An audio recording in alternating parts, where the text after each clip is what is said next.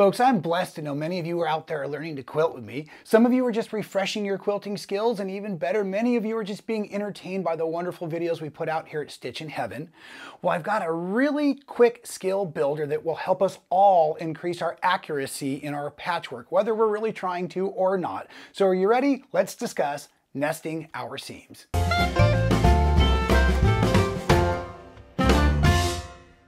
Well, welcome back everybody. My name is Rob Appell. Welcome to So Well, presented by Stitchin Heaven in Quitman, Texas. We are so blessed to have you out there.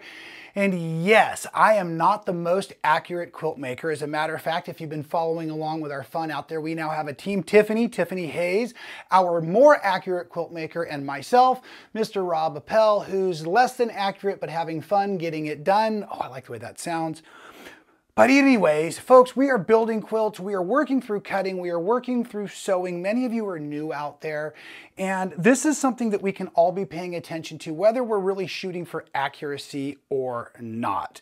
Because the truth of the matter is if you look at a quilt like this one here behind me, with so many pieces of patchwork, all of them being the same half square triangles of just different sizes, I guarantee there are probably more points missing than there are accurately coming perfectly together. However, at a distance, the quilt reads beautifully. You can't tell that kind of thing. But like I was starting to say, if we're going to take the time to be sewing and cutting and pressing these fabrics together, we may as well work towards a little bit more accuracy. So I want to take a real quick video, if I may, we'll see if we can get through this in less than 10 minutes today, and talk about just nesting our seams. I say it in almost every video, but what does that really mean? Well, that means that we're gonna build our patchwork from the start if we know, so that as we continue to assemble our units together, whether it's straight or triangle piecing, we can shoot for accuracy at the unions, right? So let's just go ahead and start here with the very basic of 4 patch. I've cut my squares. It doesn't matter what size they are as long as they are exactly the same size. And I even cut these in a stack. So now I'm just going to go ahead and lay these together right now, and I happen to be using some batik fabrics, folks, so I guess you could consider this pre-washed. And as I come over to my machine, I'm also going to now put on the seam allowance. Some of them are magnetic, some of them bolt onto your machine, some of them are on your foot as an edge guide. But if you can do something like this that will improve the consistency of your sewing so that every seam that you're doing is the same, that will also really help with this, okay? So for accuracy, yes, having a same consistent 1/4 inch seam allowance absolutely helps. Having a nice pace with our machine sewing will absolutely help. So I'm just gonna sew these with all of you right now as we're working on this together. I am going to go ahead and chain piece these. So I'm just going to grab my next unit for our new quilters out there, and I'm just going to slip them in under the foot, make sure that little corner doesn't get caught as we are getting started. And we're just going to sew through this second one as well. Okay. So the first trick to nesting our seams is learning where we're going to press. And many of us quilt instructors tell you press to the dark side, press to the dark side. And it's really for 2 great reasons. The second one is this exact, the nesting of our seams. But the first reason is color bleed through. If the seams overlap, sometimes the darker fabric will show through, which we don't really want. But in this case, we're building a checkerboard, so we're just going to make sure we're pressing to the dark. And so I hold up my dark fabric, and then I just set my iron on top so I'm not tweaking, torquing the seam at all if possible. It can sit there for a few moments on my nice wool pressing mat here. And the same, I'm just kind of folding over that seam allowance, kind of setting the threads. And this is what we're really looking for here in part 2, folks, of that nesting of our seams, okay? So we have, oh, it's not the prettiest fold over. Let's do that from the back side as well. It is quilting. We should give you a real example of what happens, I guess, here. Okay. That's what we're looking for, okay? And because we're building a checkerboard, right, one of these is gonna rotate, and that way those little seams right there, they're gonna do this flippy floppy against each other when we take these and we lay them right sides together, Okay, hopefully you can see that. So now as I go to secure, the first thing I'm most interested in is pinching those 4 corners of fabric together nice.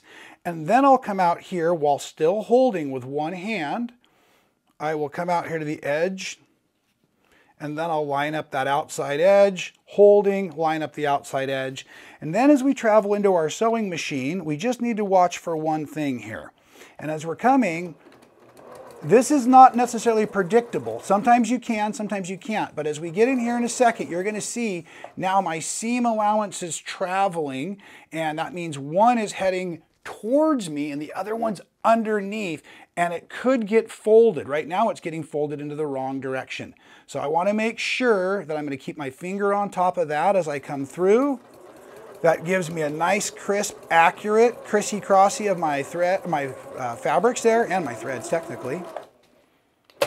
Now, earlier I mentioned my friend Team Tiffany Hayes. She would have pressed those seams open. That's a lot more work and probably a bit more accurate, but in the long run, this meets my level of efficiency and accuracy, and I think many of you will just find this works. Not trying to talk anyone out of accuracy, super accuracy, but I will point out right now, even before we press this, that is a real nice, crisp 4-patch. Something I'd be proud of in either my quilting class, my 4-H, my county fair, whatever we're doing with our quilts, giving it away. People won't judge them that much anyways. Oh, I'm running out of time on the clock here as I'm chit-chatting away. So then again, I can always rotate these because we've always pressed to the dark. Those seams here should also nest, and magic, voila, that works perfect, okay? So that is the first trick. Let me give you how it also works when we're dealing with diagonals, when we're dealing with triangles, something like that. Okay, so the first thing again is working towards a little bit more common sense of accuracy. So I'm actually have a sharpened chalk pencil, and I'm just going to use a nice straight edge here. This happens to be my clearly perfect slotted trimmer, which I'll also use in a moment. Folks, I don't know if you can see this or not, but I've pulled this ruler back slightly from those 2 corners because the chalk is as wide as that corner. So now as I drag my chalk through here, and this is going to be a guideline for sewing, you can hopefully see it goes corner to corner. So sometimes we'll lay our rulers right on the corner and then our markers a little off. So the first step to something like this is getting a good accurate marking after accurate cutting. I do need to move my seam guide out of the way so that I can use just the edge of the foot right on that chalk line. Nice medium pace with my machine. And I'm actually going to treat it like I was chain stitching, which means I'm just leaving my needle down. I'm rotating my fabric back around here. And then I'm going to go ahead and sew on this side.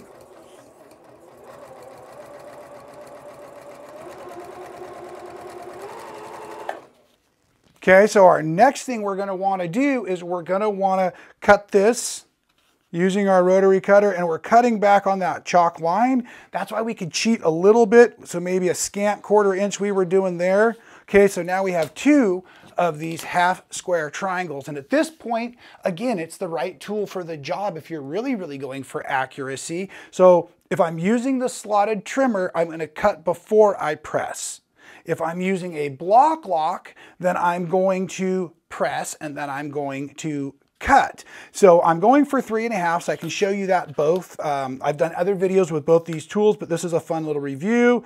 So I'm just going to drop my dotted line of the slotted trimmer onto the threads. I am going to cut and cut, and if I'm doing more than 1 or 2 of these, I'll generally whip out that good old Martelli rotating mat. And then let's go ahead and get those corners.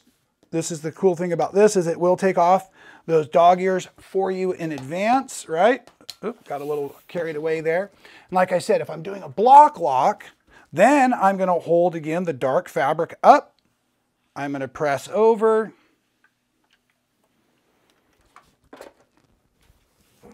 Make sure I don't cut any of the work we're working towards. Okay, and now the block lock has a groove, and we're going to find that groove into our seam allowance. Voila. And what I like to do at first is I'm just going to do a real easy shave and trim.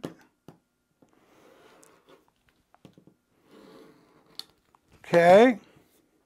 And then as I rotate this around, I can find that happened to be a 3.5 inch I made earlier. I'm locking in the corners and the seam in the groove of the block lock cutting template.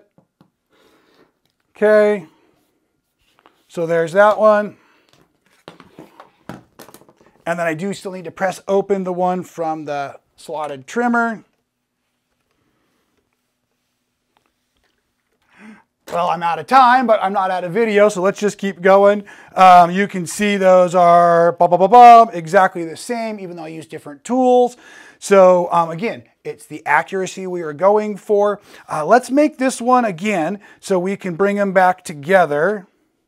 So I'm just going to double check my layouts. Okay, I'm good. So now what I want to do is I'm going to flip these over for my seam. And again, you can hopefully see the same trick as we had going with our straight lines is I have 4 folds of fabric heading in opposite directions, making themselves a crisscross. I've got a great pinch with my finger as I head over to the sewing machine. And again, folks, if I was going to do more than just one of these right now, I would take the time to swing that seam allowance guide back around. But for one of these, I think we can trust I'll get it okay. Because there's one last little trick I'd like to share with you right here before we sign off today. And that's how to get these to come together. So when I pressed the first one, I held what was the darker of the triangles at the seam up. So I was pressing towards the dark side again. Again, my friend Tiffany would now start pressing seams open for sure. But either way, what I want to point out is as I bring these together, right now, the seam here is pointing this way, the seam here is pointing that way. And as a matter of fact, folks, I want to point out a lot of patterns now will show you which direction to press in for this exact reason as well. Okay, so what we're going to do now is we're going to fold these over right sides together and we're going to try to make sure those points line up. A lot of folks will do that with a straight pin. If that seam allowance was the same, nice and accurate, we should be able to do it with our eyeball. But now I'm going to flip it over because I'm really looking for that point right there. I want to find that point as I stitch through it in case I have to cheat a little bit. You know what I'm saying? Okay, so now we're going to get ready to rock and roll. Making sure everything's nested just perfect-ish because that's all that really matters. Close enough. Again, look at the quilt behind me, please. Okay, here we go. On our 1/4 inch seam allowance marker. And this is again that extra bonus tip. As I come through here, if I can put that needle right in those crosshairs right there, it should really help on the front side of the block unit give us the optical illusion of those triangles coming together awesomely.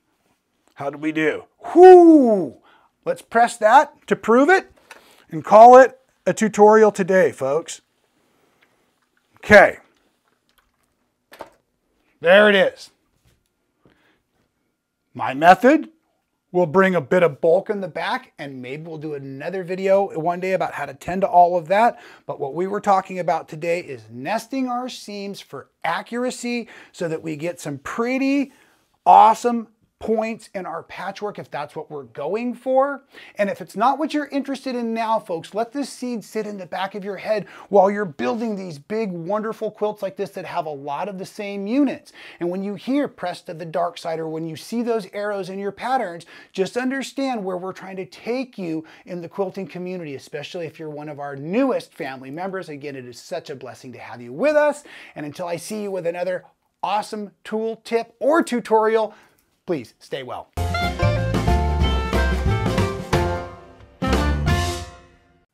Thank you so much for watching all the way to the end of the video. It really helps support our channel. If you haven't subscribed, do so now. Hit the little button to be notified every time we go live or do a new video for all of you. And here's one from the past I think you'll really enjoy.